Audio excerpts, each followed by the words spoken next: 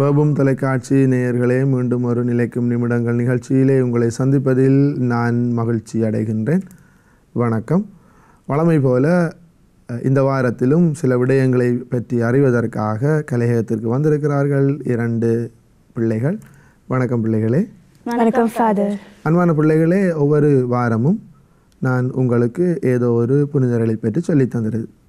ஆனால் இந்த வாரத்திலே நான் புனிதர்களை பற்றி அல்லாமல் மாறாக வேறு ஒரு முக்கியமான விடயத்தை பற்றி உங்களுக்கு சொல்லித்தர இருக்கின்றேன். என்ன ஃபாதர் முக்கியமான விஷயம்? ரைட். நாங்கள் இன்னும் ஓரிரு நாட்களிலே நம்முடைய ஆன்மீக வாழ்வுக்கு மிகவும் முக்கியமான ஒரு காலத்தை ஆரம்பிக்க இருக்கின்றோம். அது தவக்காலம். எனவே தவக்காலத்தை பற்றி நான் உங்களோட சில விடயங்களை பேசவிருக்கிறேன். உங்களுக்கும் அதே வேளையிலே இந்த நிகழ்ச்சியை பார்த்து கொண்டிருக்கிற நம்முடைய நேயர்களுக்கும் இறை மக்களுக்கும் இது நிச்சயமாகவே பயன்படும் என்று நான் நினைக்கிறேன். அதை பற்றி இன்னும் அழகாக விளக்கமாக சொல்ல முடியுமா ஃபாதர்? கட்டாயம். பாருங்கள் அன்பான பிள்ளைகளே, நம்முடைய திருவழிபாட்டு சக்கரத்தை எடுப்போம், ஆண்டை எடுப்போம். திருவழிபாட்டு ஆண்டை எடுத்தால் திருவழிபாட்டு ஆண்டில் 5 காலங்கள் இருக்கிறது. அதில் 2 ஆயத்த காலங்கள் இருக்கின்றன. இந்த 2 ஆயத்த காலங்களிலும் பிரதானமான எண்ணக்கரு என்னவென்று சொன்னால் தேடல் தான் எண்ணக்கரு. தேடல் உள்ள உயிர்களுக்கே தினமும் பசி இருக்கும். அப்போ தேடுறது. அப்போ இந்த தேடல்கள் எப்படிப்பட்டதுன்னு பார்ப்போம். முதலாவது ஆயத்த காலம் என்ன? ஆகமன காலம், திருவருகை காலம். இந்த திருவருகை காலம் எதற்காக இருக்கிறது? கிறிஸ்து பிறப்புக்காக இருக்கிறது. கிறிஸ்து பிறப்பிலே நாங்கள் இயேசு ஆண்டவரை எங்களுடைய ஒளியாக ஏற்றுக்கொள்ளுகின்றோம். விளங்குதானே? எனவே இயேசு பிறப்பை நாங்கள் கொண்டாடுவதற்காக நாங்கள் ஆயத்தம் செய்கின்ற காலம் திருவருகை காலம். இந்த கிறிஸ்து பிறப்பும் திருவருகை காலத்திலும் என்ன தேடல் நடக்கிறது என்றால், கடவுள் மனிதனை தேடி வந்தார். கடவுள் மனிதனை தேடி வந்தார். இந்த தேடல் நடைபெறுகிறது. நாங்கள் ஆரம்பிக்கவிருக்கின்ற இந்த தவக்காலத்திலே என்ன தேடல் நடக்கிறது? இந்த தவக்காலம் எதற்காக தரப்பட்டிருக்கிறது? தவக்காலம் தரப்பட்டிருக்கிறது நாங்கள் உயிர்ப்பை கொண்டாடுவதற்காக. இதிலே நாங்கள் இயேசு ஆண்டவர் எங்களுடைய வாழ்வினுடைய உயிராக. என்ன ஒரு அழகான பாடல் இருக்குது, உயிரான உயிரான உயிரான இயேசு. அது மாதிரி எங்களுடைய வாழ்வினுடைய உயிராக இயேசு ஆண்டவரை ஏற்றுக்கொள்ளப் போகிறோம். அவர் உயிர்த்தெழுந்தார், உத்தானம் அடைந்தார். எனவே அதற்காக ஆயத்தம் செய்கின்ற நாட்கள் தான் இந்த தவசு நாட்கள். இதிலே என்ன தேடல் நடக்கிறது? மனிதன் கடவுளை தேடுகிறார். திருவருகை காலத்திலே கடவுள் மனிதனை தேடினார். தவக்காலத்திலே மனிதன் கடவுளை தேடுகிறார். எனவே தன்னுடைய மனதிலே குற்றங்களை உணர்ந்து கொண்டு பாவ அறிக்கை செய்து கொண்டு மனம் மாறி ஆண்டவரிடம் போகிறது. ஒப்புரவடைகிறதற்கு தரப்பட்டிருக்கிற காலம்தான் இந்த தவக்காலம். எனவே இந்த தவக்காலத்தில் 3 முக்கியமான தூண்கள் இருக்கிறது. அதை பற்றி நான் உங்களுக்கு சொல்ல வேண்டும். அது என்ன 3 முக்கியமான தூண்கள் ஃபாதர்? ரைட். தவக்காலத்தில் இருக்கின்ற 3 முக்கியமான தூண்கள். முதலாவது செபம், ரைட். 2வது ஒருத்தல், 3வது பிறரன்பு பணி, அதாவது தான தர்மம். சரிதானே? ரைட். பாருங்கள், இதில் இருக்கின்ற இந்த தூண்களும் 3 உறவு நிலையை குறிக்கிறது. மனிதன் 3 உறவு நிலை இருக்கிறது. கவனமாக கேளுங்க. முதலாவது நாம் கடவுளோடு வைத்திருக்கின்ற உறவு. 2வது நான் என்னோடு வைத்திருக்கிற உறவு. 3வது நான் மனிதர்களோடு வைத்திருக்கிற உறவு. முதலாவது செபம் என்னத்திற்கு இருக்கிறது? நான் கடவுளோடு வைத்திருக்கின்ற உறவு. எனவே இந்த தவக்காலத்தில் நான் என்ன செய்ய வேண்டும்? அதிகமாக செபிக்க வேண்டும். நேரத்தை ஒதுக்கி பாருங்கள், சொல்லுவாங்க fasting of years and fasting of ice என்று சொல்லுவார்கள். சரிதானே? இப்போ நாம் நினைக்கிறது ஒருத்தல் என்கிறது வெறுமனே சாப்பாட்டை நிப்பாட்டுறது மாத்திரமில்லை. எனக்கு தெரியும், சின்ன வயசில் எங்களோட வீட்டில் டிவி இருக்கையில், ஆனால் எங்கள்கிட்ட ஒரு ரேடியோ இருந்தது. தவக்காலம் வந்தவொன்னே என்ன செய்வாங்க தெரியுமா? ரேடியோவில் இருக்கிற பேட்டரியை கலத்தி வச்சுருவாங்க. ஆனால் ரேடியோ போட மாட்டாங்க. விளங்கு தானே? அப்போ ஒருத்தல் என்பது என்ன? வெறுமனை சாப்பாடு இல்லை, மாறாக தேவையற்ற விடயங்களை பார்க்காம நான் வளமையாக பார்க்குற ட்ராமா அல்லது வேறு என்டர்டெயின்மெண்ட் அல்லது ஃபோனில் டிவியில் இது விளையாடுறது வீடியோ கேம்ஸ் அதுகள் எல்லாத்தையும் நாங்கள் நிப்பாட்ட ஃபாஸ்டிங் ஆஃப் ஐஸ் கண்ணுக்கு அதிலேருந்து நாங்கள் விடுதலை கொடுக்குறது ஒருத்தர். அதே மாதிரி அளவுக்கு அதிகமாக வேறு சினிமா பாடல்கள் அவ்வாறாக கேட்குறத நாங்கள் தடுக்கிறது. இதனால் என்ன நடக்கிறது, நமக்கு நிறைய நேரம் கிடைக்கும். எனவே இந்த நேரத்தை பயன்படுத்திக்க நான் என்ன செய்யணும், ஆண்டவரோடு உறவு கொள்ள வேண்டும். விளங்குதானே, ஆண்டவரோடு உறவு கொள்ள வேண்டும். எனவே இந்த தவக்காலம் முதலாவதாக நான் கடவுளோடு உறவை ஏற்படுத்துவதற்கு இறை மனித உறவு, இறை மனித உறவு இதுக்கு உதவுகிறது. அடுத்தது என்ன சொன்ன, ஒருத்தல். Very good. இரண்டாவது ஒருத்தல். ஒருத்தல் என்னத்திற்காக தரப்பட்டிருக்கிறது, ஒருக்கின்ற பொழுது உதாரணத்துக்கு நான் ஒரு இப்போ நீங்கள் பாருங்க, நான் முதல் சொன்னேன் டிவி பார்க்க மாட்டோம், தேவையில்லாத மியூசிக் கேட்க மாட்டோம், ஒருத்தல். இப்போ நீங்கள் யோசிப்பீங்க, ஏன் நான் இந்த ஒருத்தல் செய்கிறேன், நான் இந்த ஒருத்தல் செய்வதற்கான காரணம் என்ன யோசிக்க உங்களுக்கு ஞாபகம் வரும். நான் தவக்காலத்தில் இருக்கிறேன், நான் இறைச்சி சாப்பிட மாட்டேன், ஏன் நான் தவக்காலத்தில் இருக்கிறேன், அல்ல நான் ஒரு சந்து பிடிக்கிறேன், தவக்காலத்தில் இருக்கிறேன். அப்போ நான் தவக்காலத்தில் இருக்கிறேன்னே இந்த ஒருத்தலை செய்துக்கண்டா ஏன் நான் செய்கிறேன், என்னுடைய பாவங்களுக்கு, என்னுடைய பாவங்கள்லேருந்து நான் விடுதலை பெற வேண்டும், என்னுடைய பலவீனங்கள்லேருந்து, என்னுடைய விட்டுவிட முடியாத சிந்தனைகள்லேருந்து, இவற்றிலேருந்து நான் சிற்றின்பங்கள்லேருந்து நான் விடுதலை பெற வேண்டும். நான் ஒருத்தல் செய்கின்ற பொழுது அது எனக்குள்ளே மாற்றத்தை ஏற்படுத்துகிறது. தனி மனித உறவு ஆணவத்தை அகற்றவும் அகங்காரத்தை அகற்றவும் ஒருத்தல் நமக்கு உதவுகிறது அன்பான பிள்ளைகளே. எனவே நான் தனி மனித உறவு, நான் எனக்குள்ள உறவை ஏற்படுத்தி கொள்ளுகிறேன். மூன்றாவது என்ன, தான தர்மம், தர்மம் செய்கிறது. எனவே நான் ஒருத்திட்டு அதை நான் மிச்சம் பிடிக்க இயலுமா, இல்லை. அப்போ என்ன செய்யணும், அந்த ஒருத்தலை நான் இன்னொரு ஆளுக்கு பகிர்ந்து கொடுக்கணும். அப்போ உதாரணத்துக்கு பக்கத்து வீட்டில் சரி நான் எப்படியாவது தர்மம் செய்யணும்னு சொல்லி இருக்கிறத கொண்டு போய் பக்கத்து வீட்டு இருக்கிற ஆளுக்கு கொடுத்துட்டு விட்டால் காணுமா, மாறாக யார் தேவையில் இருக்கிறார்களோ அவர்களுக்கு கொண்டே கொடுக்கறது. கொடுக்க எங்களிடம் இருக்கிற கர்வம் அடங்குது, ஆணவம் அடங்குது, நாங்கள் பிறருக்கு உதவி செய்ய வேண்டும் என்கிற மனப்பான்மை வருகுது. நீங்கள் கொண்டு போய் ஒரு ஆளுக்கு ஒரு பார்சல் கொடுக்குற பொழுது அதில் இல்லாதொன்றை கொடுக்குற பொழுது உங்களோட நேரத்தை செலவழித்து பக்கத்து வீட்டுக்காரருக்கு உதவி செய்கிற பொழுது ஃபிசிக்கல் ஒர்க், அதாவது உங்களுடைய உடம்பை பயன்படுத்தி ஒரு வேலை செய்து கொடுக்குற பொழுது என்ன நடக்கிறது, அவர்களுக்கும் உங்களுக்கும் இடையில் உறவு ஏற்படுகிறது. உங்களுக்கும் அவர்களுக்கும் இடையில் உறவு ஏற்படுகிறது. இதனால் பார்த்தீங்கன்னா 3 விதமான உறவையும் கட்டியெழுப்ப 3 முக்கிய தூண்களாகிய என்னென்ன சொல்லுங்க பாபம். முதலாவது செபம், இரண்டாவது ஒருத்தல், மூன்றாவது தர்மம். இவை 3ம் உதவுகிறது. ரைட், வேறு ஏதாவது கேட்க போறீங்களா தவக்காலத்தை பற்றி? அதில் இந்த ஒருத்தல் முயற்சிகளுக்கான ஏதாவது முக்கியமான நாள்கள் இருக்கா, நாம இந்த நாட்கள் ஒருத்தல் முயற்சிகள் எடுக்கலாம்னு?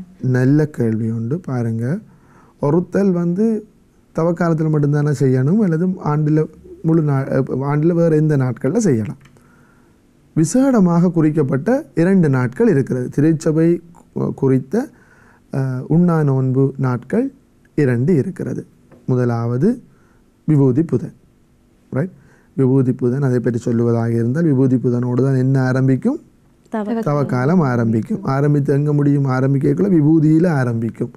அதுக்கு சொல்லுவார்கள் மனிதனை நீ மண்ணாக இருக்கிறாய் மண்ணுக்கே திரும்புவாய். அப்படி இல்லாட்டி சொல்லுவார்கள், குருவானவர் சொல்லுவார் மனம் திரும்பி நற்செய்தியை நம்புங்கள் என்கின்ற அழைப்பு நமக்கு தரப்படும்.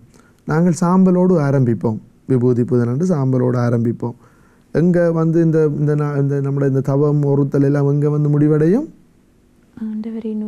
ஆண்டவரின் உயிர்ப்பு. அதுக்கு முன்னுக்கு நாங்கள் என்ன செய்வோம், புதிய தீயை உருவாக்குவோம் இல்லையா? அப்போ பாருங்க, அப்போ நாங்கள் டஸ்ட்டில் இருந்து சாம்பலில் இருந்து ஃபயருக்கு போகிறோம், நெருப்புக்கு போகிறோம். இது நடக்குமா? இல்லை. இது நடக்குமா? நடக்காது. ஆனால் கடவுள் அதை நமக்கு செய்வார். ஆதாமை என்னத்திலேருந்து உருவாக்கினார் கடவுள்? மண்ணில் தூசியில் புழுதியில் இருந்து உருவாக்கினார். எனவே அந்த கடவுள் நாம் உண்மையாகவே மனம் மாறினால், உண்மையாகவே அவருடைய அன்பை நேசித்தால், அதே வேளையில் இந்த 3 உறவையும் நாங்கள் சீர்திருத்தி கொண்டால், இதற்காக தரப்பட்டிருக்கின்ற இறைவார்த்தை பயணம், தவக்காலத்தில் நடக்கின்ற அந்த இறைவார்த்தை பயணம், இதில் நாங்கள் மிகவும் உன்னிப்பாக நாங்கள் பயணம் செய்தால் என்ன நிகழும்? நமக்கு நிச்சயமாகவே ஆண்டவர் இந்த சாம்பலில் இருந்து நமக்கு வெற்றியை தருவார், நெருப்பை தருவார். எனவே முதலாவது நாள் விபூதி புதன். ஒருத்தல் செய்ய வேண்டிய முதலாவது நாள் என்ன? விபூதி புதன். இரண்டாவது நாள் இயேசு ஆண்டவர் மரித்த நாள். என்ன நாள்? பெரிய வெள்ளிக்கிழமை. எனவே இந்த பெரிய வெள்ளிக்கிழமையிலும் நாங்கள் ஒருத்தல் இருக்க வேண்டும். இது கட்டாயமாக திருச்சபை நமக்கு சொல்லித் தருகிறது, நம்மிடம் எதிர்பார்க்கிறது. ஆனால் அன்பான பிள்ளைகளே, ஒரு வருடத்தில் வருகின்ற எல்லா வெள்ளிக்கிழமைகளிலும் மாமிச தவிர்ப்பு செய்ய வேண்டும் என்று பாரம்பரியத்து மறைக்கல்வி நமக்கு சொல்லித் தருகிறது. ஆனால் இன்றைக்கு எல்லாரும் என்ன செய்வாங்க? வெள்ளிக்கிழமையெல்லாம் பாட்டி வைப்பாங்க, வெள்ளிக்கிழமையில் கொண்டாட்டம் வைப்பாங்க, வெள்ளிக்கிழமையில் வெட்டிங் வைப்பாங்க, வெள்ளிக்கிழமையில் பர்த்டே வைப்பாங்க. அது பரவாயில்லைன்னு ப்ராய்லரை நல்லா காய்ச்சி சாப்பிட்றோம் இல்லையா? ஆனால் அன்பான பிள்ளைகளே, உண்மையான அந்த ஒருத்தலின் அடிப்படையில் பார்த்தமாக இருந்தால் திருச்சபை நம்மிடம் எதிர்பார்க்கின்றது வெள்ளிக்கிழமைகளையும் நாங்கள் பரிசுத்தமாக அனுசரிக்க வேண்டும். மாமிச தவிர்ப்பு. எனவே வெறுமனே தவக்காலத்துக்கு மாத்திரம் என்று நாங்கள் ஒருத்தலை, அது முக்கியமான ஒருத்தல் நாங்கள் விசேடமாக செய்கிறோம். ஏனென்றால் நாங்கள் எங்களுடைய தேடல் கடவுளை தேடுகின்றது. ஆனால் இன்னும் ஒரு விடயம் இருக்கிறது. ஒவ்வொரு வெள்ளிக்கிழமைகளிலும் நாங்கள் மாமிச தவிர்ப்பு செய்ய வேண்டும். முந்தைய காலங்களில் மரக்கறி சாப்பிட்டு வருவாங்க, இப்போ மரக்கறியும் இல்லை, ஒன்றும் இல்லை. ரைட், இப்போ மரக்கறி விலை ஒரு பக்கத்தால். ஆனால் என்ன செய்ய வேண்டும்? நாங்கள் ஒருத்தல், இதுதான் ஒருத்தல் சம்பந்தமான விஷயங்கள். அடுத்தது வேறு ஏதாவது கேட்க போகிறீங்களா? தவக்கால பக்தி முயற்சிகள் என்ன? Very good. தவக்காலத்தில் இருக்கிற பக்தி முயற்சிகள், அது பிரதானமான பக்தி முயற்சி தான் சொல்லுங்க பாப்போம். என்ன? சிலுவை பாதை. பிரதானமான பக்தி முயற்சி சிலுவை பாதை. அதில் பாருங்கள், சிலுவை பாதையில் இருக்கிற ஒரு முக்கியமான விஷயம் என்ன சொல்கிறேன்? எங்கள் பேரில் தயவாயிரும் சுவாமி, எங்கள் பேரில் தயவாயிரும். மருத்துவ விசுவாசிகளுடைய ஆத்துமங்கள் சர்வேசுடைய இரக்கத்தினாலே சமாதானத்தில் இளைப்பாற கடவது. பாருங்க, நாங்கள் 2 முக்கியமான விஷயத்துக்கு ஒரு சிலுவைப்பாதையில் நாங்கள் பங்கெடுக்கிற பொழுது 2 முக்கியமான விஷயங்கள் ஒவ்வொரு நிலையிலேயும் நமக்கு உணர்த்தப்படுகிறது.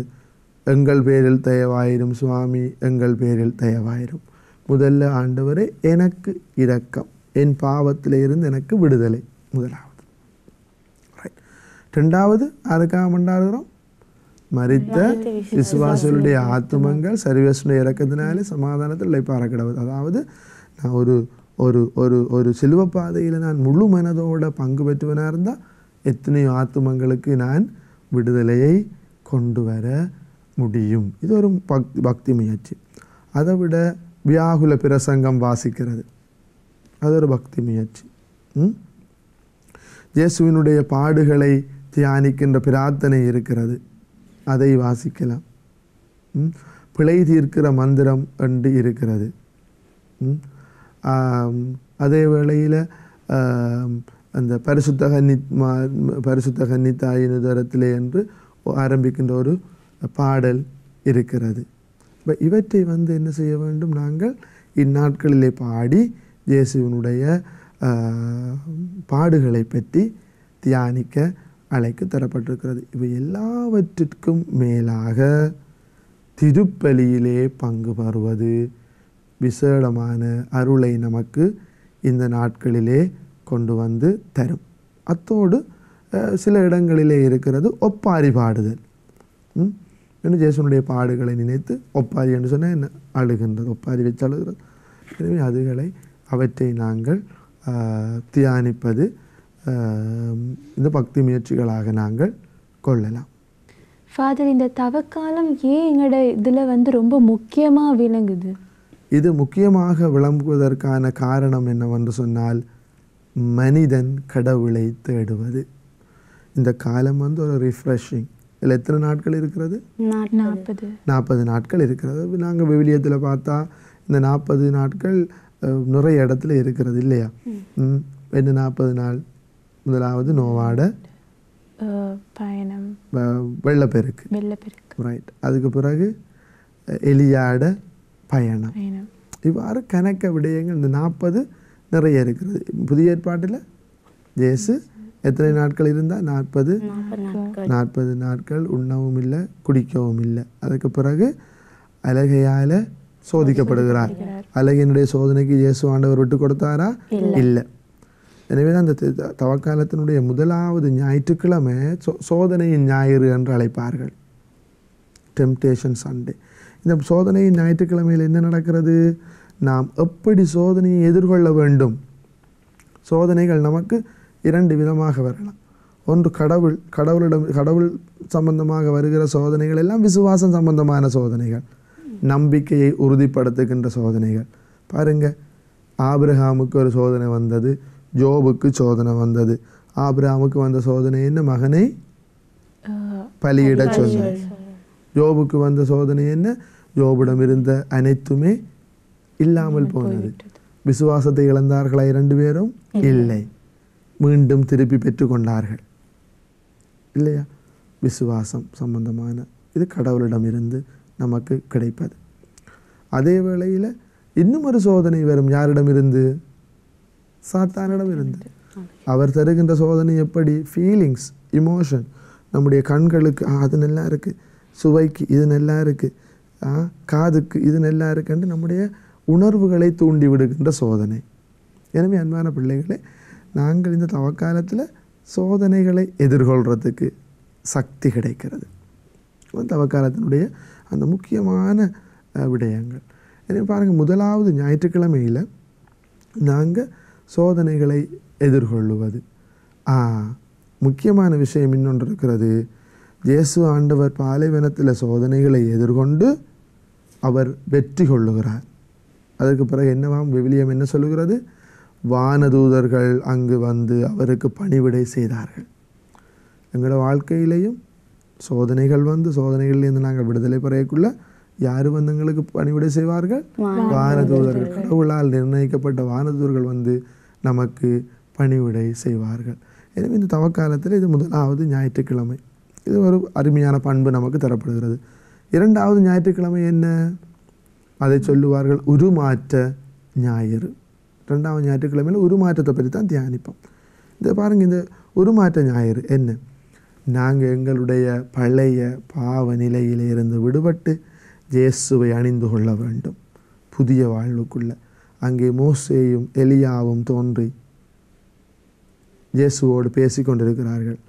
ஆனால் வானத்திலிருந்து ஒரு குரல், இவரே என் அன்பார்ந்த மைந்தன், இவருக்கு செவிசாயுங்கள்.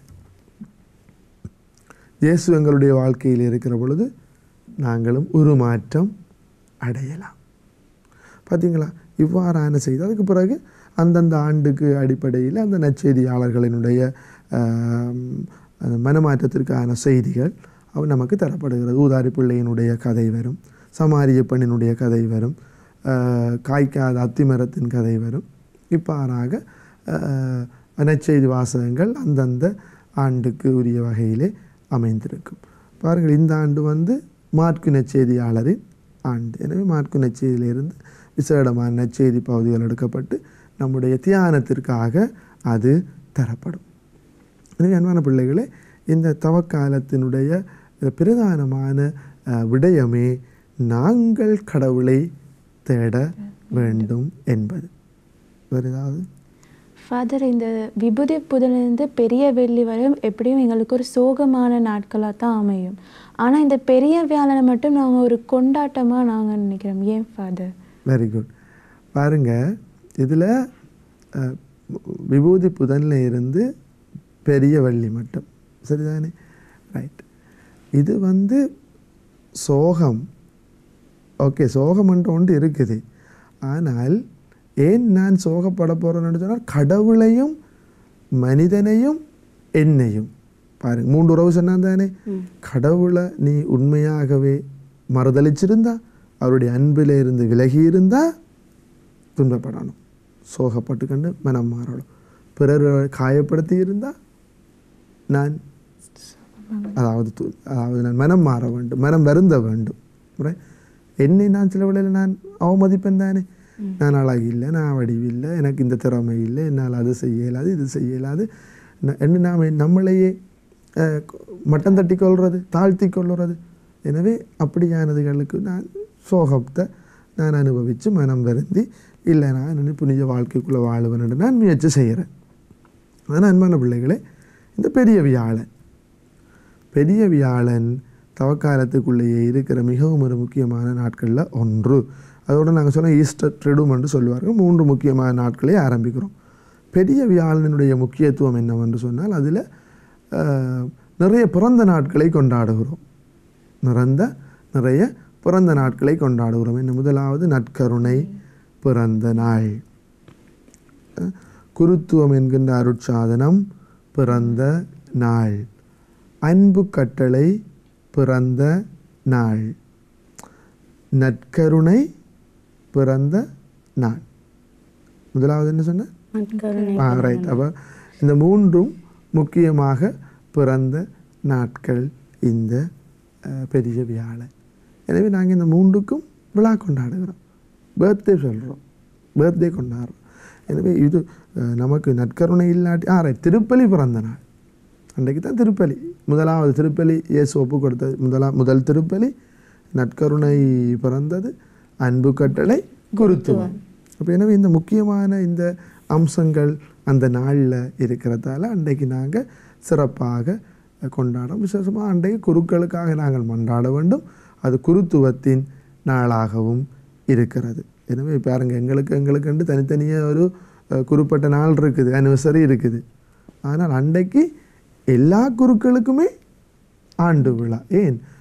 முதலாக இயேசு ஆண்டவர் குருவாக இருந்து கொண்டு பலி முறையை நிறைவேற்றினார், முதல் பூசையை வச்சு காட்டினார் எங்களுக்கு, இல்லையா? அப்போ அப்படியான ஒரு விசேஷமான நாள்ன்றதால நாங்கள் அன்றைக்கி சந்தோஷமாக அந்த நாளை கொண்டாடுறோம். வேறு ஏதாவது கேட்க போகிறீங்களா? இப்படியான டவுட்டால் இல்லை, ஏதாவது யோசிச்சு கேளுங்க. வேறு ஏதாவது உங்களுக்கு இருந்தால் ரைட். அப்போ அன்பான பிள்ளைகளே, இன்றைக்கு நான் நினைக்கிறேன் இந்த சின்ன கலந்துரையாடல் அல்லது நீங்கள் ஒன்று கேள்விகளை கேட்டு நான் அதுக்கு சொன்ன பதில்கள், இவற்றின் வழியாக நாங்கள் இந்த தவக்காலத்தில் ஒரு மிகவும் ஒரு ஆழமான பயணத்தை எங்களால் மேற்கொள்ள முடியும். வெறுமனே ஒருத்தலை நாங்கள் சாப்பிட ரைட், ஓகே, ஐ ஆம் சாட்டிஸ்ஃபைடு, நான் திருப்தியாக இருக்கேன், என்ன இந்த 40 நாளும் இது சாப்பிடையில இதை ஒருத்தனை அப்பாட நான் இல்லை அப்படி என்று சொல்லி எண்ணுக்கிறது அல்ல. மாறாக என்னிடம் இருக்கக்கூடிய தீயனவற்றிற்கு நான் கட்டுப்போட்டு விட்டு அதை நான் விலக்கி விட்டு என் வாழ்க்கையில் இயேசுவை அதிகமாக பின்பற்றுறதுக்கு, அவர் அனுபவிக்கிறதுக்கு நான் முன்னுக்கு போகணும். அப்போ எனவே இந்த 40 நாட்கள் அதில் இருக்கிற ஏனைய அந்த 6 ஞாயிற்றுக்கிழமைகள் இவையெல்லாம் த மவுண்ட் ஆஃப் ஈஸ்டர் என்று சொல்லுகின்ற உயிர்ப்பின் மலையை நாங்கள் சென்றடைவதற்கு, உயிர்ப்பின் மலையை சென்றடைவதற்கு எங்களுக்கு உதவி செய்கின்ற பயணமாக அமைய போகிறது. அதில் பாருங்கள், 4வது ஞாயிற்றுக்கிழமை அது ஒரு மகிழ்ச்சியின் ஞாயிறு மாதிரி. ஏன்? அந்த நாளில் நமக்கு தரப்படுகின்ற இறை வார்த்தைகளும் சபங்களும் உயிர்ப்பு அண்மித்து விட்டது, உன்னுடைய ஒருத்தல்ல நீ தளர்ந்து விடாத முயற்சி செய்து முன்னேறு, ஆண்டவருடைய அருளை பெற்றுக்கொள்ள வேண்டும் என்று பாருங்கள். நாங்கள் நம்முடைய இலங்கை சூழலில் வாழுகிற பொழுது இன்றைக்கு பல சோகங்களும் துன்பங்களும் நிகழ்ந்திருக்குது. எனவே நாங்கள் இந்த தவக்காலத்தை பயன்படுத்தி ஆண்டவரே குற்றம் உணர்ந்த உள்ளத்தோடு வருகிறேன், என்னுடைய மனதில் இருக்கிற தீமைகளை விட்டு விலக வருகிறேன், உறவில் இருக்கிற சிக்கல்களை நான் தீர்த்து கொள்ள வருகிறேன், உம்மோடும் அயலவரோடும் என்னோடும் ஒப்புரவாக வருகிறேன் என்று நாங்கள் இந்த 40 நாட்களையும் பயன்படுத்தி கொண்டு நல்ல தவம் இருந்து, ஒருத்தல் இருந்து, தான தர்மம் செய்து, சவம் செய்து ஆண்டவருக்குள்ள ஐக்கியமாக நமக்கு இந்த தவசு நாட்கள் அழைப்பு விடுக்கிறது. சரிதானே? ரைட். எனவே அன்பான பிள்ளைகளே, அன்பான நேயர்களே, இந்த தவசு நாட்களை பயன்படுத்தி ஆண்டவரோடு ஒப்புரவாகுவோம், அயலவரோடும் நம்மோடும் ஒப்புரவாகுவோம். மீண்டும் ஒரு நிலைக்கும் நிமிடங்கள் நிகழ்ச்சியிலே உங்களை சந்திக்கும் வரை உங்களிடமிருந்து விடைபெறுகிறேன். நன்றி. நன்றி ஃபாதர்.